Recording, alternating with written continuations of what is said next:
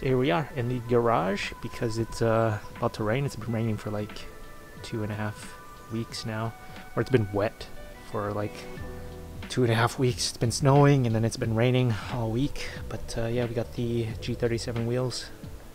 I think 40 grit sandpaper on the polisher here. We're just gonna hit it.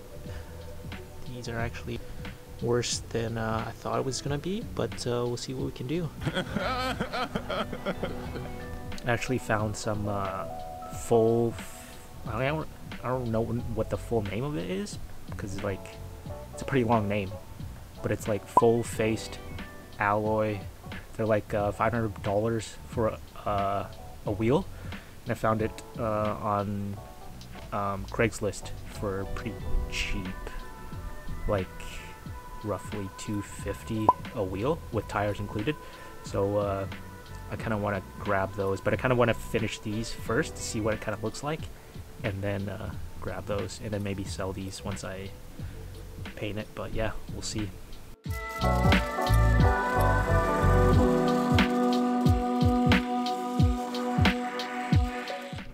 Where we're at after the first pass.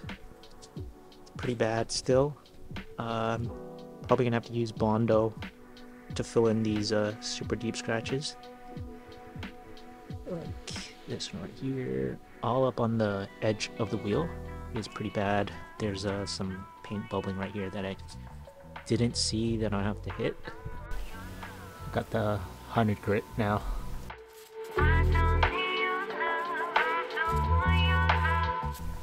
It's the last one, 240.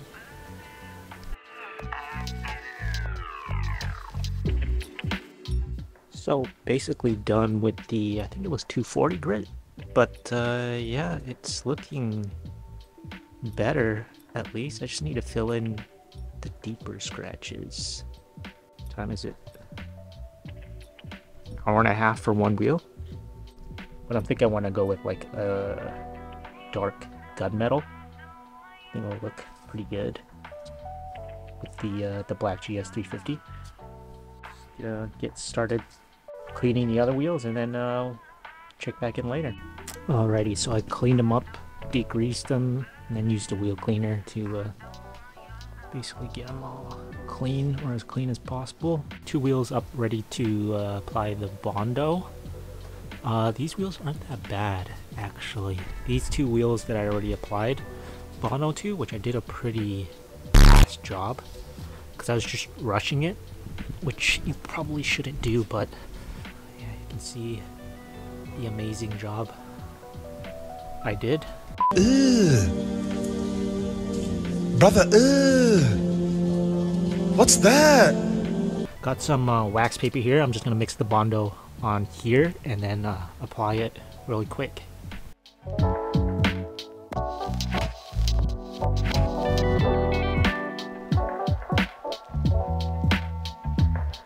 So I'm gonna start with the 180 grit and then just go up from there.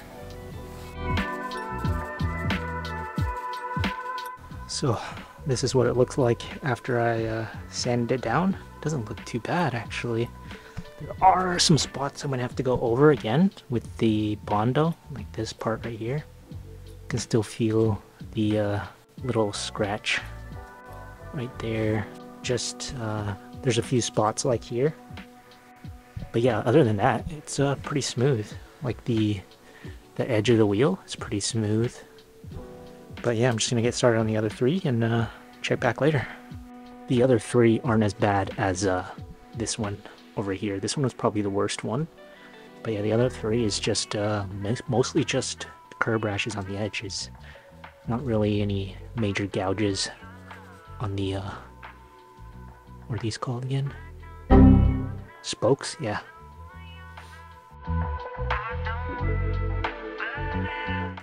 Alrighty.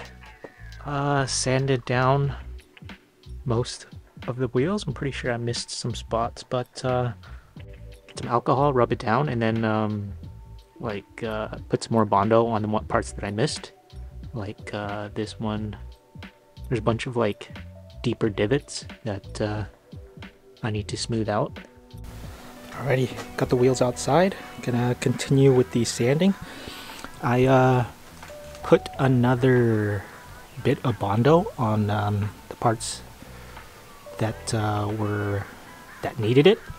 So I'm just gonna sand it, re-sand it again, and then hopefully I'll be able to prime it today.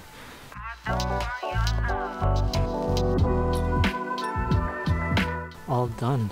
I'm gonna hit it with some water.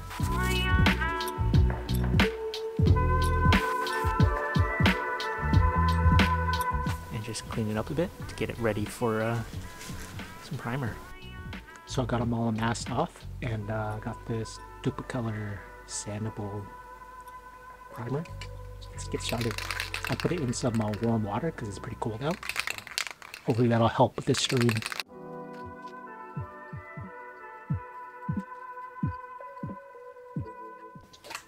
Second coat.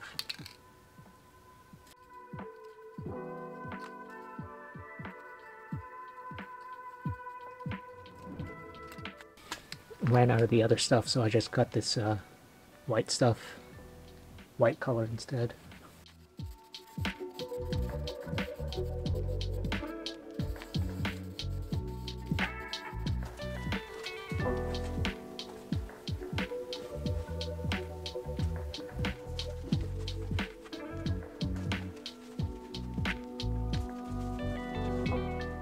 Let it dry overnight, so we're going to sand it with 400 and then 600 grit.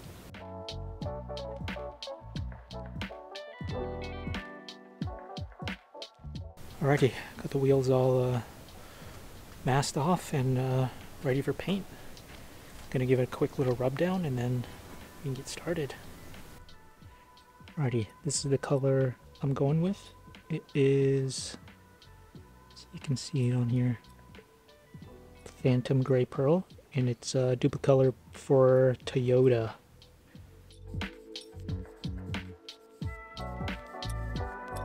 Here's what it looks like after the first coat. Just put on a light coat. Second coat's going to be a little bit light as well, and then third coat I'll lay it on a bit heavier. That's what YouTube says to do, so that's what we're going to do. Alrighty, I let it chill for about like 12 minutes. Let's get back to it.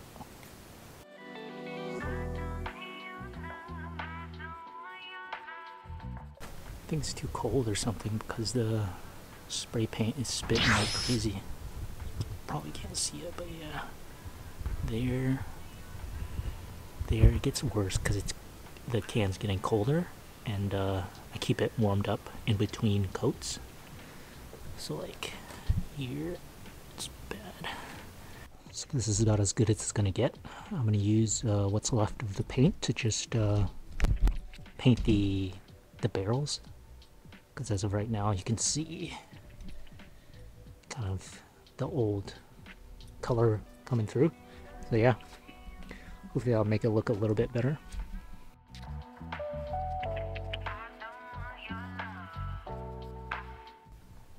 There you have it. Base coat's all done.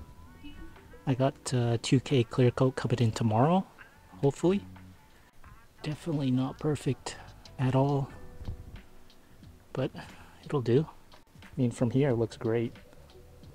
You can see the imperfections and all that stuff that I didn't take care of, but not too bad, I guess. I'm actually pretty happy with the color. Sorry it's a little bit washed out. I don't have my filter on, but yeah, the finish on it's actually pretty garbage.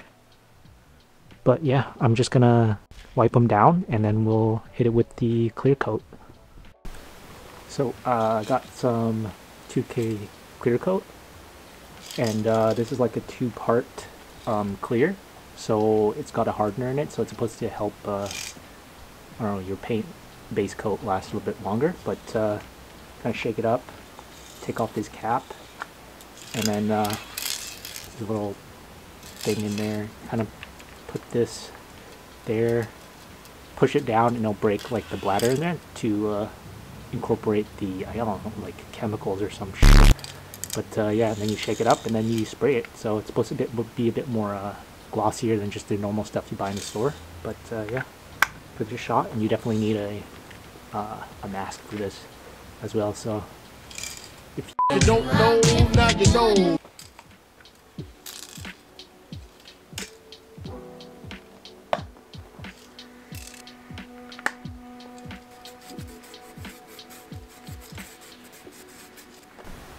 So, coat numero dos.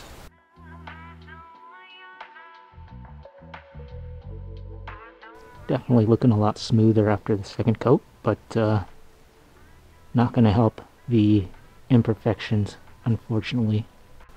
From like 5 feet away, looks pretty good. I just picked up these and pretty excited about it. Can't wait to pop them on the car. I'm gonna let these dry for about 10-15 minutes and then hit it with the last coat, and then we should be done finally.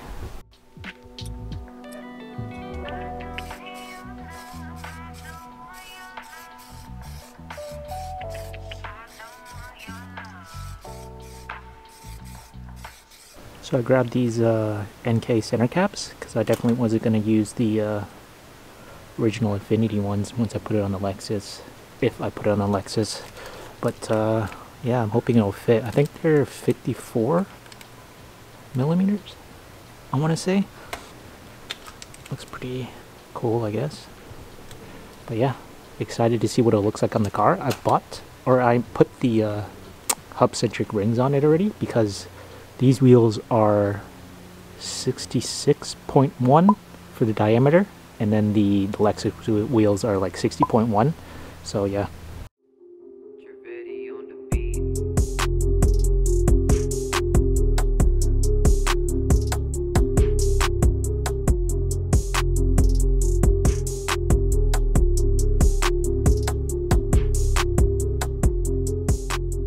There you have it. You saw the wheels on the car. It didn't look too bad.